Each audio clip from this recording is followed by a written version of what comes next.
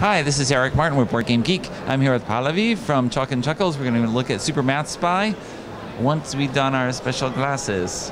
Yes. So, how do we play? Okay, Erin. So we each get 3 cards. Okay.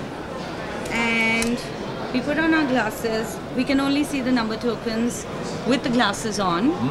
You've got to make number 10. Okay. I've got to make 54. I roll the dice.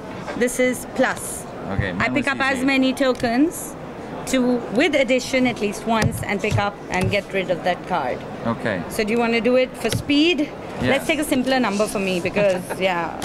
Okay. I've got mine. So 13 with plus. Okay, I got mine as well. So whoever does it first gets rid of their card. Okay.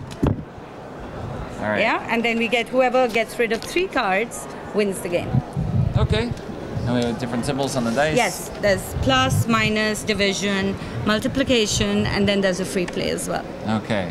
Thanks for the overview. Okay, thank you.